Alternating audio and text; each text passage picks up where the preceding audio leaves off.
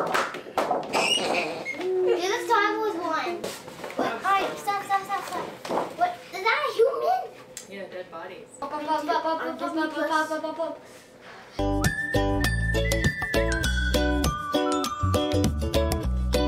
Hey, it's Sue from the Homeschool Front. Today I'm going to share with you some items that we got from our latest Amazon haul for next school year.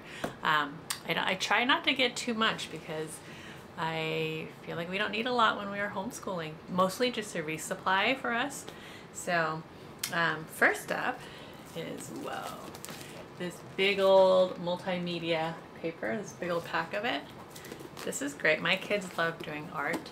We're always creating interesting art pieces. We also got this here, another large stack of multimedia paper. This is heavyweight.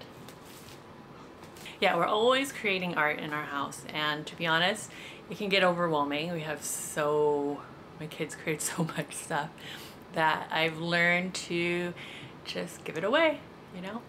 It makes an excellent gift for the grandparents and for the aunties and uncles and everyone in your lives. So if you don't want to keep it, then send it off. But we do have these awesome frames that open up, and the kids can put their artwork in.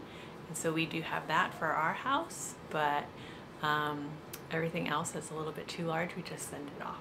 Sometimes my kids will display it in their bedroom, but for the most part, we just share the lovely artwork that they make. So some of the artwork that my son does want to keep in a binder, so I did buy 2 binders to put the artwork in. Then with those binders, I have a nice pack of these protective sheets, sheet protectors. We try not to use a lot of plastic, but I find that this is the best way to keep their art safe and together, protects them.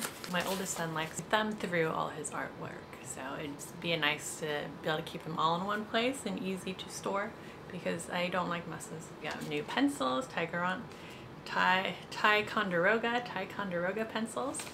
These ones are colorful. Last year we got black ones, so this year I decided to get colorful ones. New Expo markers, always need a bunch of these. Pens, we love the G2 Pilots. These are awesome. I got colorful ones again. We still have a lot of our black ones. Actually, we have a lot of our blue ones. We're out of the black, so I got more black. And then for books, first one is Guy Stuff. This one's for my oldest son. He is going to be turning 11. And so, I don't know, it's easier than having that talk, throw him the book, and then we can talk about it afterwards if he has any questions. If you're interested in seeing what this book is like, let me know down in the comments below and I will walk you through it. Next is this awesome book by Joanna Ho, Eyes That Speak to the Stars. So we already have Eyes That Kiss in the Corners, and we just wanted to get this one too because we do have 2 boys. I did buy an extra one for my nieces, and hopefully we'll send them off to them soon, so I don't forget. And then last but not least, we have The Street Beneath Our Feet. I've been wanting this book for a while, and this is pretty awesome. I'm sure most of you know. It opens up all the way. Ooh, look at that.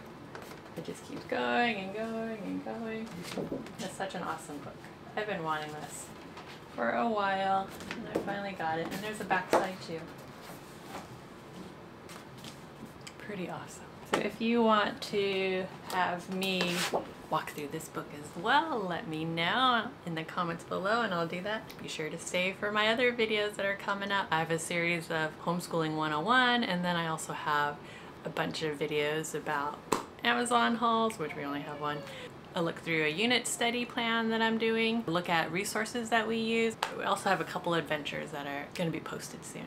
So thanks for watching. Again, if you haven't liked or subscribed or done any of those things that you're supposed to do, make sure you do so you can hear the latest from me. Sue at the Homeschool Front. Until next time.